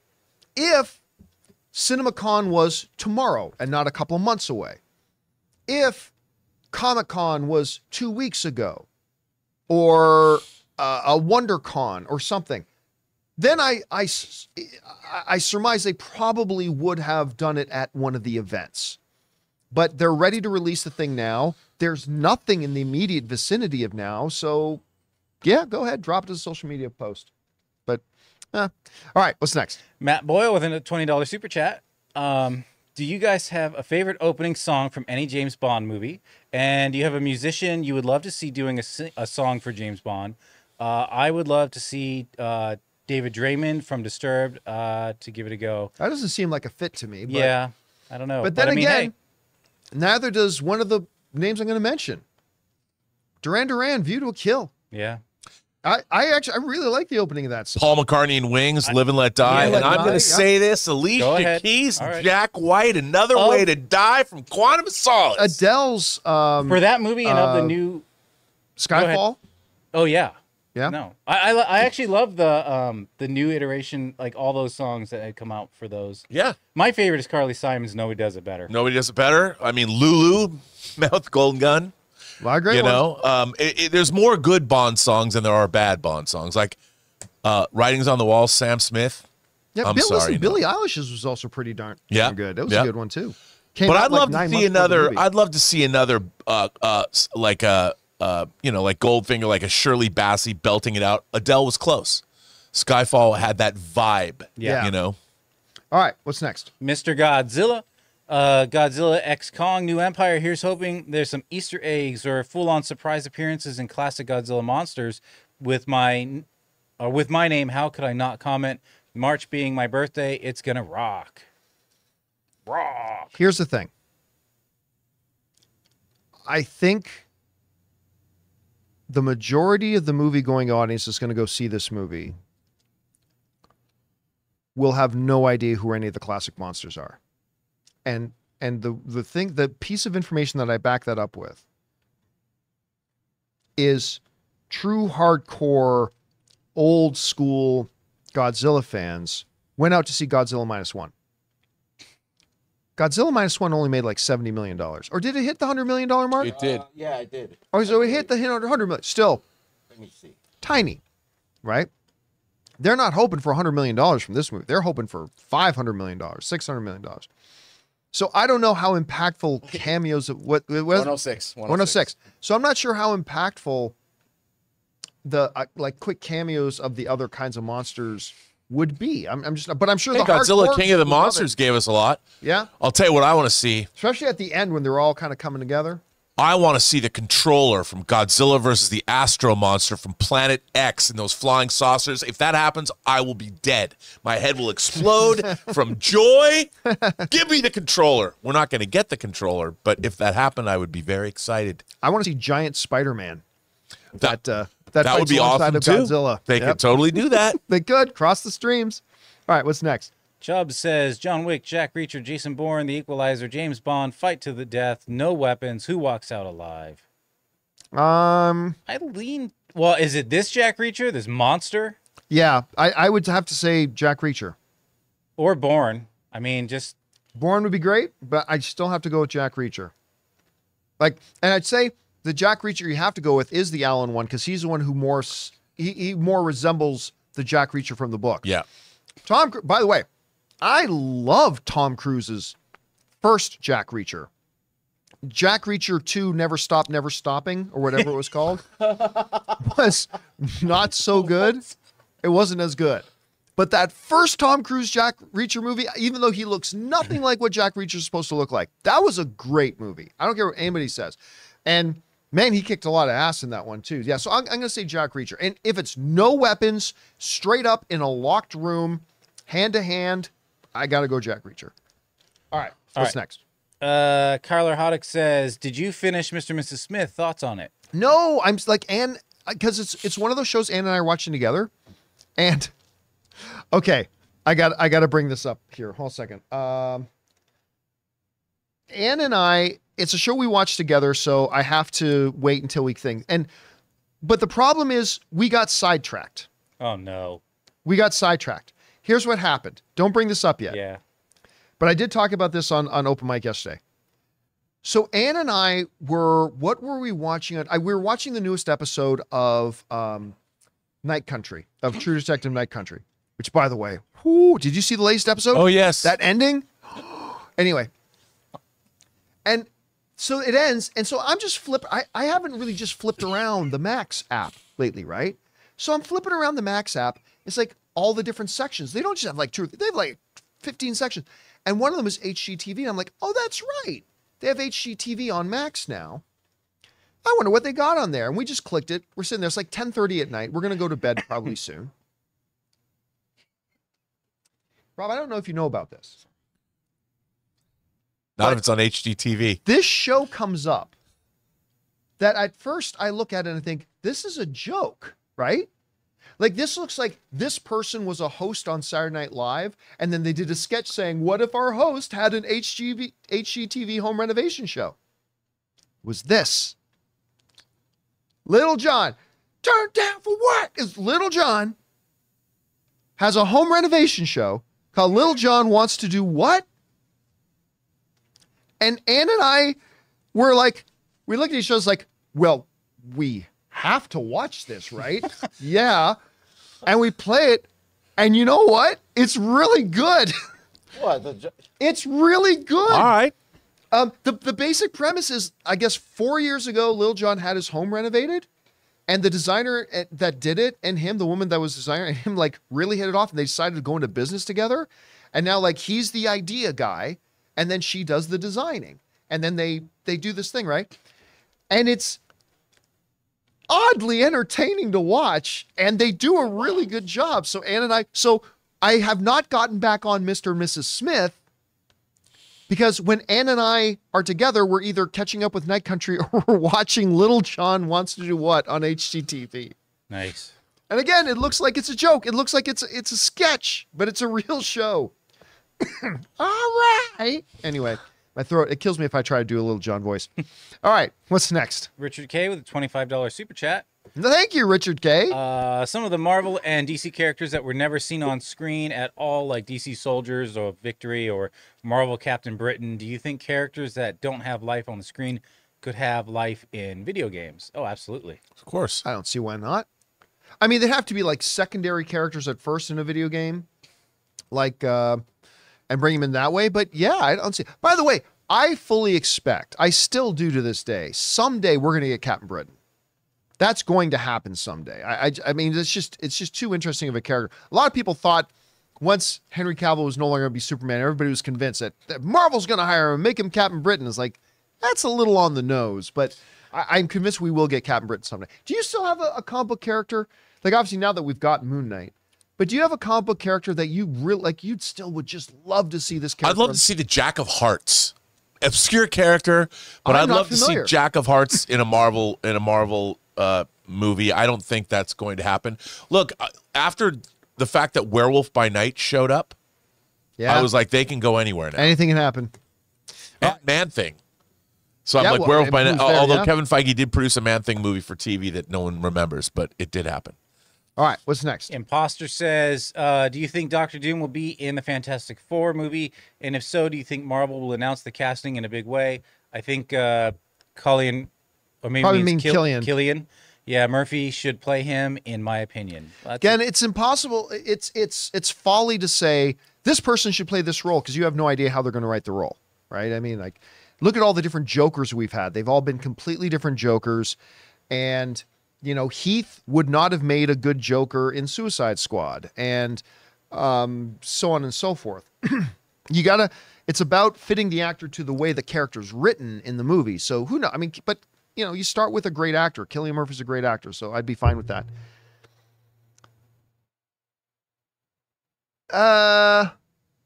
We shouldn't talk about it, I guess. Or do Nah. Well, no, but don't. I would say that, though, that I think Doctor Doom is not going to be the big bad in the Fantastic Four movie. Yes, I think that's safe to say. You know, someone said that Annihilus and going into the negative zone, there's many other things they could do. I think they're going to have, I think Doctor Doom's going to be really important going forward. I think he's going to be introduced the same way that Thanos was introduced. Probably in a tag sequence. I had heard before, and I mentioned this before, I had heard that Doctor Doom will be in the movie, but not the big bad, and not a significant part of the movie. It's going to be more setting up things for later on. Now, there's other things we've heard that... I mean, I think it would be really interesting, and I've always said this, why not make a movie about a villain?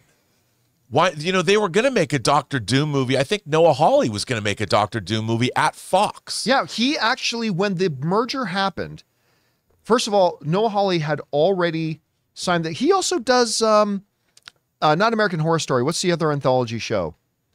Legion. Oh, they're doing the movie. Yeah, Fargo. Fargo, right? Like, so he is also doing Fargo.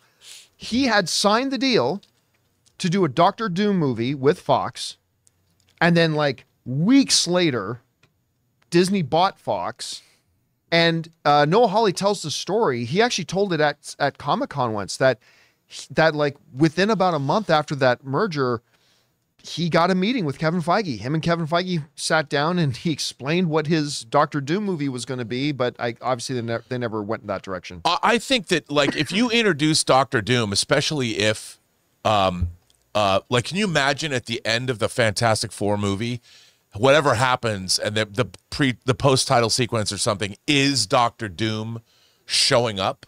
Yeah, and he just says, "Hello, Reed." And that's the end. And then the next thing they have is their first movie about a villain. And you see how did Doctor Doom get here? Like, what happened to Doctor Doom? How did he become Doctor Doom? Because why not? If you're going to introduce a big bad, it's time. Give us a villain film. Show us who he was, how he became to be, if he's at Latveria, whatever they're going to do, make a Doctor Doom film, introduce him to the post-credit sequence, and bam, you're off to the races. Bam! Bam. Right. Do that, Marvel! What's next? Curtis Lopez says, it baffles me how people have lost their panties or have their panties in a twist seeing Travis Kelce yell at his coach. Have these people never watched a sports game before? Oh, yeah, listen, athletes get, like, when you're in the heat of battle, athletes... like, they'll raise their voices and yell at each other and get really, really no passionate. One's ever seen Taylor Swift's boyfriend yell at somebody. Well, yes. He's mean. But they were in the Super Bowl, and, like, it's not like, oh, who was the basketball player, Ray, that actually choked out his coach? Oh, jeez. Ron Artest? Was it Artest that did that? Or was it Jermaine O'Neal? I want to... I'm trying to remember. No. Rasheed Wallace. Was it Rasheed Wallace that did it? That makes sense to me. Did you hear the coach's comments after that, too? Andy Reid? Yeah, he's like, look, I mean, he said it was a nothing burger. What are you saying? And if you look at him in that picture, he's just listening. He looks like he is reading a newspaper on a Sunday morning. Right. I mean, it wasn't a big, but you have a lot of people on social media who've never watched football before. I never played in an organized sport. And they all think, well, Taylor Swift's boyfriend can't be that way. No, it was he's a big meanie because maybe he yells at Taylor like that too. Oh no. She yells at him. I think if his big brother, if Jason Kelce ever saw Travis yelling at a woman, he'd probably beat the shit out of him. Yeah. That you just, when you watch, because I'm a big fan of the Kelce show and like their parents. When you got me to watch it, it's great. Like those two boys were raised a certain way. Yes. You can just tell from the stuff with their parents and their mom and the way, Jason's wife tells a story about even how they met and stuff like that. You can just tell those two dudes were raised a certain way. Yes. And that's why, like, we talked about what happened at the NFC Championship game or AFC Championship game. Like, Jason Kelce is there in Buffalo with no shirt on and whatever, but sees a little girl in the stands holding up a Taylor Swift sign. Jason Kelce climbs out of the private booth in negative 40-degree weather, shirtless, goes down, takes the little girl from her mother with the sign. He says, let's go show this to Taylor. And he carries the little girl up the steps and holds the little girl up for Taylor, for her to show her sign to Taylor. It's like, but that's the way those boys were raised, right? So anyway, it's a very heartwarming stuff. Anyway, all right, what's next? Neil Dubs says, $20 super chat. Thank you. Hey, John, a few days ago you said Kyle Shanahan was 0-2 in Super Bowls. As a head coach. Yeah. But he clarifies this. But he is 0-3 as stated by the viewer. He's 0-2 as a head coach, 0-1 as a Falcons offensive coordinator. Yeah, that doesn't count. If we're talking about head coaches, like you're 0-2 as a head coach. Like, I don't care what other roles he played or whatever. He was, as a head coach, he was 0-2, not 0-3. I think he's agreeing with you. Chris Milner says, mad that F4 wasn't Jerry, George, Elaine, and Kramer. They are always the Fantastic Four. You know what? If they did do the cast announcement at an event, right? How great would it have been if they had a curtain rise and they came out? Seinfeld cast standing there. That would have been great. So you got Jerry as Reed. You got Jerry as Reed. Yeah. You got, obviously, Elaine as Sue. But would Kramer or George? George is the thing. Yeah. George's thing? Yeah. Okay. Yeah, and Kramer's Johnny Storm. Blame on. It's Dr. Doom just got here. Boss Logic should do this. Oh, Boss Logic, Yeah, if you're watching, and I know that sometimes you are, make that. I want to see the cast of Seinfeld as the Fantastic Four. Please make that picture. All right, what's next? This has a lot of gamma radiation. I was in the pool. Table Creed writes, hello, everyone. John, I've been watching your show for about 5 years now. Wow. I want to tell you how much I value what you do, not just for me, but for this community. I don't really have people in my life who are as crazy about movies, movie news, TV, and streaming as I am. We didn't get the rest, so. But okay, it's because we had to turn the super chats off. Listen, one of the reasons. Back when I did the movie blog as a blog, I started the world's first movie podcast. It was simply called very creatively the Movie Blog Audio Edition is what we called it. And one of the reasons that I started a movie podcast was because I just wanted to talk to people about movies, right? And that's one of the great things about having this platform available to us is that it gives me a place that I can just get on and talk to everybody out there about movies. And it gives everybody out there a chance to, hey, listen, I want to just immerse myself in some movie discussion. Because, listen, there's stuff I love. My wife is not as into certain things that I am, like when it comes to like some hobby stuff. So I can load up some YouTube videos on that and listen to people talk about sports card trading or stuff like that, or watch people talk about hockey. Not a lot of my people I know in the States are all that into hockey. So there's certain channels I can go to get some good hockey talk or whatever. It's great that we have that. And I'm so glad that you're part of the community. So thanks for sharing that, man. I appreciate it. And sorry, we didn't get to your other questions, but we ran out of time. All right, what's next? Richard K said, $25 super chat. Thank you, Richard. Yeah. Also, do you think that movies that may never get sequels because of box office failure, could these be made in video game form, like make Del Toro Hellboy 3 with Perlman voicing as a video game, or like Blue Beetle sequel? I don't see the upside. They did that with Ghostbusters. They made But they did do a Ghostbusters sequel. Right, but I mean, they made a third. But he's talking about specifically about movies that don't get sequels because of poor box office. Make them into video games. But I mean, if they're not getting sequels because of poor box office, yeah, then I can imagine a video game development company saying, so why should we pour $50 million into developing this as a game? Yeah, usually what you'll do is you'll get DLC. Like, oh, and you can play as like this Ghost Rider version or whatever, you know, but like let me look this up. Hellboy 2 box office. I know it wasn't a lot. Hellboy 2, it was not like, I just know it wasn't into like the $500 million range. Hellboy 2, The Golden Army, made a grand total of $168 million. $168 million. So, I mean, yeah, I mean, I can see movies getting sequels in a video game format, but not, I can't see a video game developer wanting to pour years of time and effort and resources into something that's already kind of failed. So I don't know that I could see that becoming a big thing. It's expensive too, because then you're hiring known actors. And you gotta to voice over. You want to make it authentic. You want to bring Ron Perlman in? Okay, well, he ain't coming in for lunch. He's you're gonna have to pay him. He's not coming in for scale. No, and then of course all your developers, and you're gonna be spending years on it, on a project that didn't succeed. So I don't know. It's a hard sell. I'm not gonna say it's impossible, but it's a hard sell. I think it'd be difficult to get that one by.